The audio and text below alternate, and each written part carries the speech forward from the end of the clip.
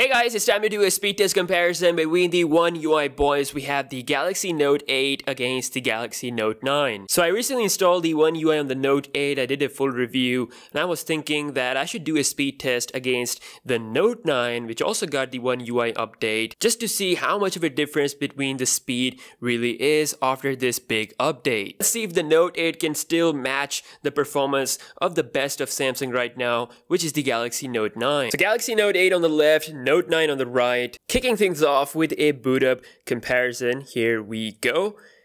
And this is something that I forgot to do in my previous speed test video, but let's see if there is improvement in there or not, or how slow the Note 8 has gotten when it comes to the boot up. So Samsung logo, and I think the Note 9 will win. Yes, it does. And the Note 8, about 2-second difference there, not a huge one. As you can see, both phones are rocking the fresh One UI look. A huge upgrade for both phones. I'm really happy that Samsung has brought all the features from their current flagship phones to the last year's flagship phones with their One UI. Nothing is missing, and that is amazing. So enough talking, let's get down to the apps opening test. As you can see, we have everything closed up in the background. And let's kick things off with the phone dialer for the first application. Here we go.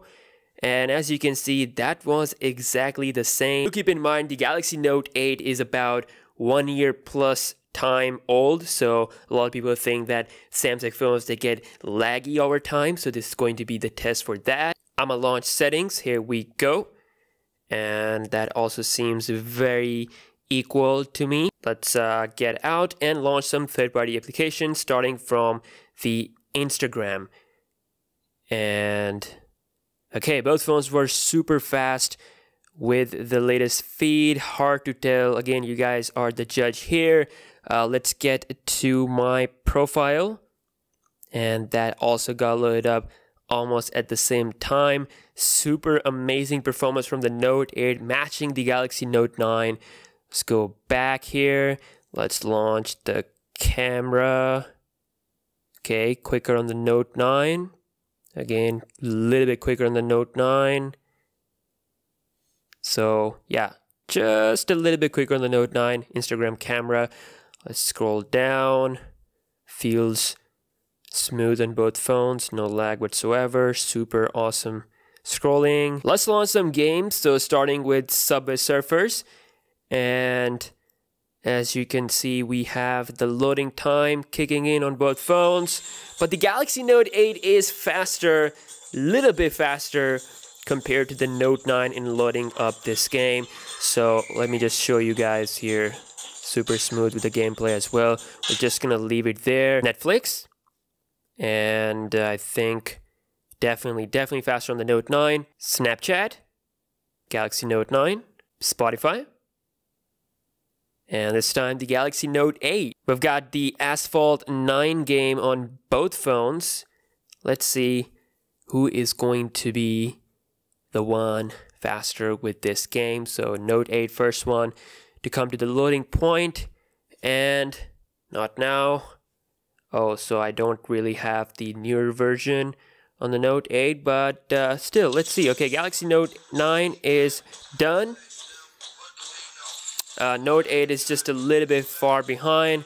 So, and just to show you guys that the game does work absolutely fine with One UI on Samsung phones, so you can see it is working without any problem. And as far as the performance is concerned, I can't really tell the difference. I mean, Note 8 is running it pretty smooth as well. Although both phones are capped at 30 FPS, not 60, so hopefully someday Gameloft can bring 60 FPS to Android phones as well. Running pretty smooth. We're just gonna leave the game right there, and let's check out YouTube. I think Galaxy Note 9 faster. It was done with its feed a bit quicker compared to the Note 8. Just some split-second differences. The Galaxy Note 8 is doing surprisingly well. Let's go ahead and launch Quora. And Galaxy Note 8 faster there. Pin out. And the Note 9 a little bit quicker. Let's go to the actual gameplay here. Next on the list is Facebook. to see. Both phones were, I think, about the same. Next is Photoshop Express, and this is my favorite photo editing application for smartphones. You can see similar speed and no difference there in launching this application. So I'm just gonna quickly load up an 8K image on both phones, apply vibrancy all the way to the max, and also add some bokeh to the image all the way to the max. So now we're just gonna do the export on both phones in the highest quality at the same time. Boom. And let's see. Both are taking some time. Oh, the Note 8 is done, while the Galaxy Note 9 took a bit of time there to export this image. Wow, I am actually impressed by the performance of the Galaxy Note 8. I'm not kidding. One UI is definitely doing its wonders with the older flagship phone. Last but not the least, we have the default camera application. Here we go.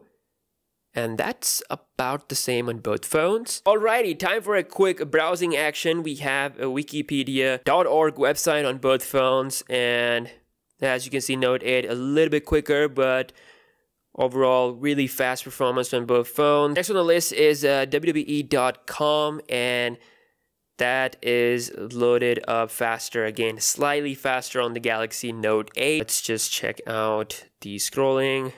Really smooth on both phones. Okay, time for the RAM management, the juicy part, where I am interested in a lot. So let's see, phone dialer, that is still there. Settings, still there. Instagram, and that is actually still there, but I don't know why there was this white thing. I thought it was a refresh, but it was still there. Note 9 just keeping its head in the game. Subway Surfer, it is still there on the Note 9. While it got refreshed on the Galaxy Note 8. There you have it. Note 9 pulling ahead. We've got Netflix, and that got refreshed on the Note 9. Okay, surprising results here. Let's see, Snapchat. We've got, I think, refresh on both phones, I believe. Spotify. Again, both refreshed. Asphalt 9. And both phones refreshed this game as well. So the YouTube application, it also got refreshed. And if we go back to Quora, that also got refreshed. So just the few couple of applications that were opened up in the background, like 4 apps were still there, but other applications are indeed getting refreshed. Oh no, so Note 9 is actually keeping this in the memory. So still a little bit better RAM management on the Galaxy Note 9 compared to the Note 8. As you can see, Facebook's still there. We've got Photoshop Express that is refreshed on both phones as well. And we are back in the browser. So interesting test. I have to say I'm super impressed by the performance on the Samsung Galaxy Note 8. The apps opening performance, the boot up, everything was super close to the Note 9. And it answers this question that the Note 8 is not laggy after all this time. It's still running things very fast. And for the RAM management, the Galaxy Note 9 did a bit of a better job. Obviously, in your usage, if you just use 4 or 5 applications, then both phones will be able to keep everything in the memory.